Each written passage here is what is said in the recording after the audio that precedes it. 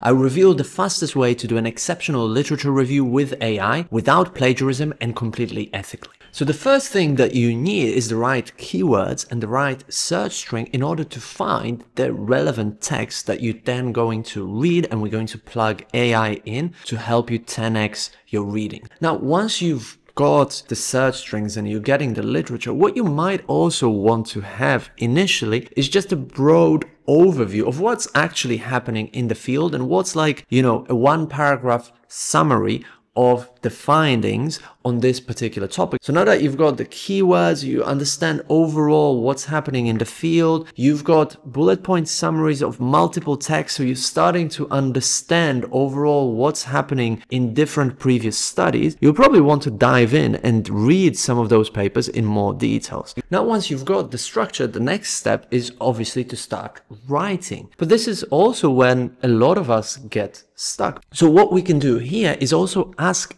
AI to brainstorm ideas and help us get unstuck.